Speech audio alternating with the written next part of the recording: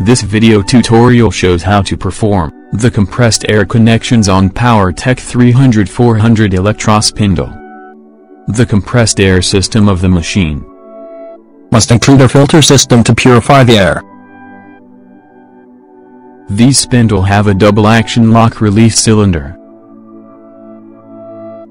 Therefore, the first fitting is for the tool release, the second for the tool lock and the pressurization, and finally the third for the taper cleaning. A monostable 5-way 2-position solenoid valve must be used to operate the lock and release cylinder. The outlets of the solenoid valve that drive the lock and release cylinder must be independent and not shared. Use silencers with a flow rate bigger than or equal to 1401 per minute.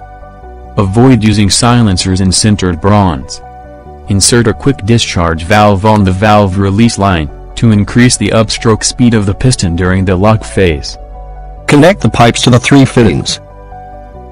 And check that pneumatic pipes are not crushed or blocked to operate the lock and release cylinder. Connect the pneumatic pipes to the solenoid valve. Adjust the pressure to 6 bar. Operating the release with the solenoid valve, the clamp comes out. Whilst when operating the lock it returns back, and the piston retracts to the return position. Once the piston stroke is completed, the pressurization is started. The pressurization is a continuous air jet that seals the mechanical seals between the front ring nut and the nose of the electro spindle. That must always be active when the machine is on. The taper cleaning must be activated during the tool change phase, to clean the tool holder taper and the conical seating of the spindle. A 3-way 2-position monostable solenoid valve must be used to manage it.